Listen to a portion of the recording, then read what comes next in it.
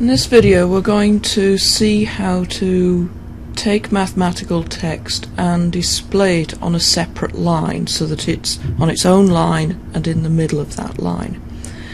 And to illustrate this, we're going to use the document from the previous video where we've already talked about the quadratic formula.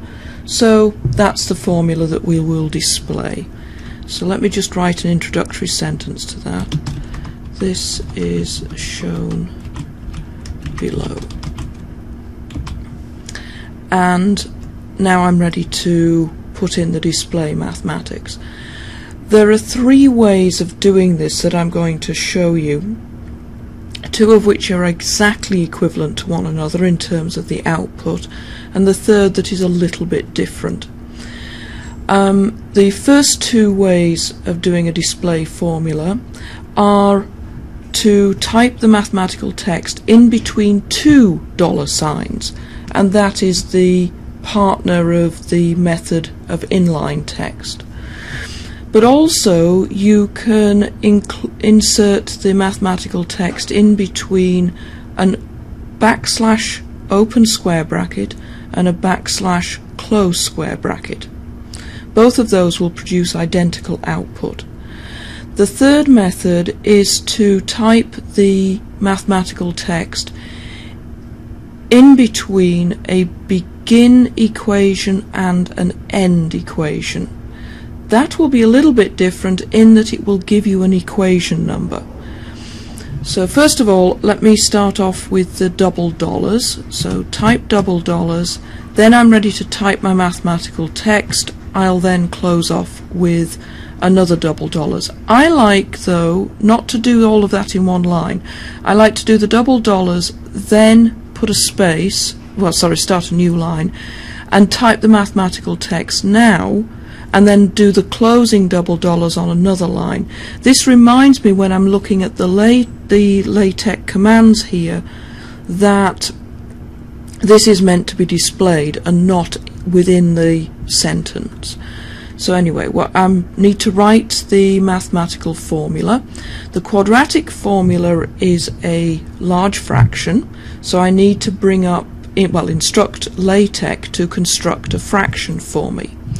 The command for that is \frac. Now I happen to remember that.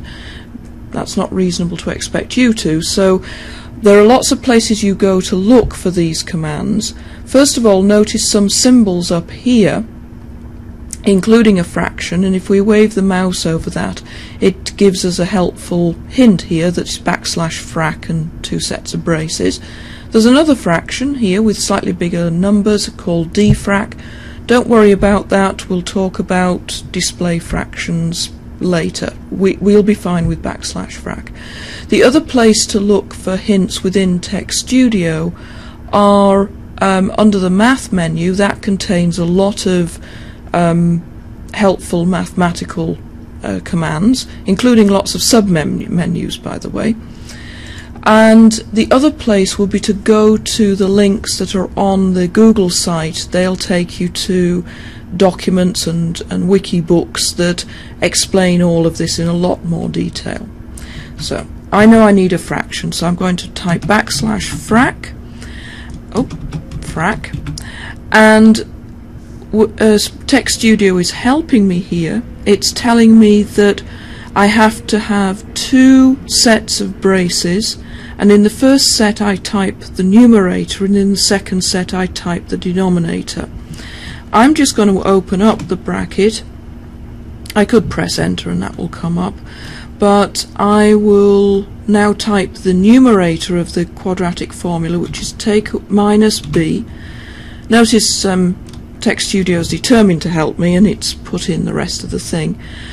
And after minus b in the numerator of the quadratic formula, what comes next is a plus minus symbol, and I know that that's \pm.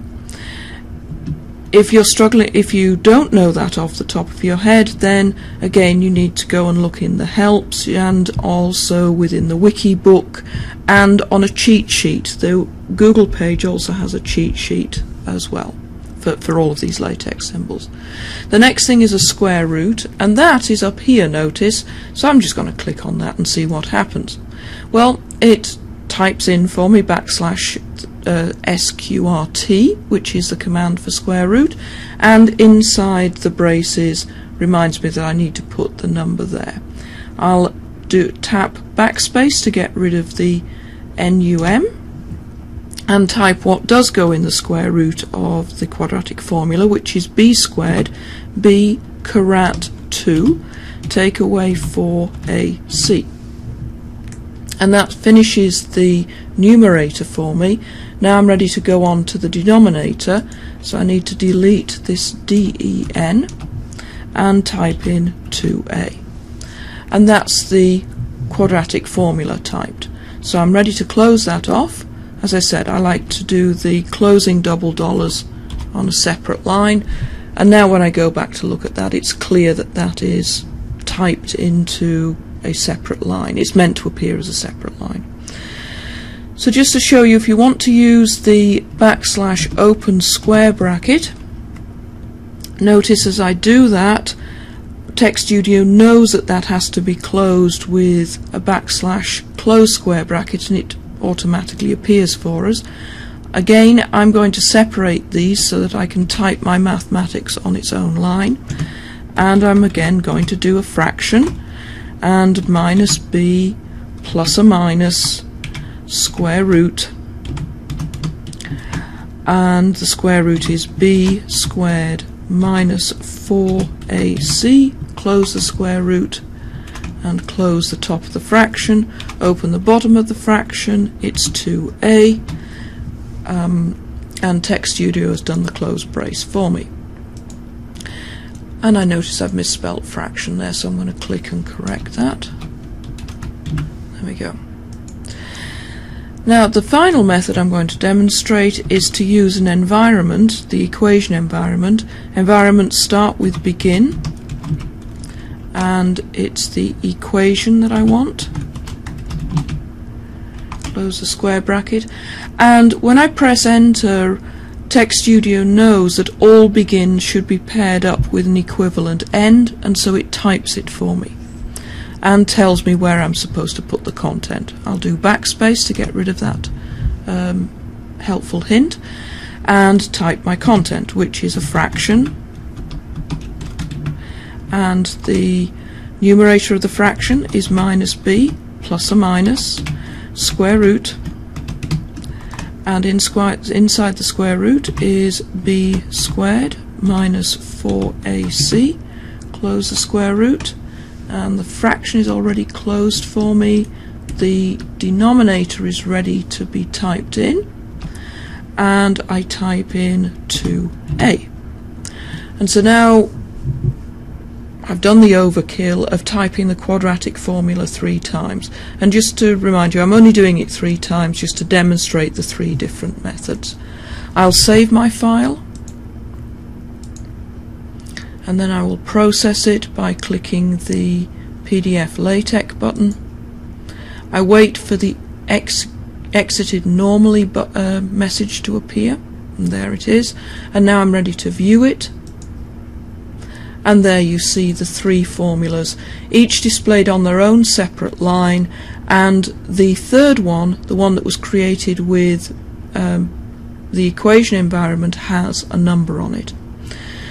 Now sometimes what happens is you think originally that you want a particular piece of mathematics to have an equation number, and then later on as you re-edit you decide that this really isn't necessary and it's a distraction to the reader and you want to remove it. Well, the simplest way to do that, rather than replace begin equation with an open square bracket, would be to just put a star after the n of equation. And if I do that, notice after I press enter, well, it's a little bit strange. Usually the end equation automatically updates, and it hasn't now, but I'll just do it. Okay, so I put a star next to the word equation, and now what will happen is the equation number will be removed.